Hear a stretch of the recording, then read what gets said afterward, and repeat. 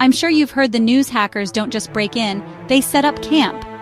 But how do ethical hackers safely test this?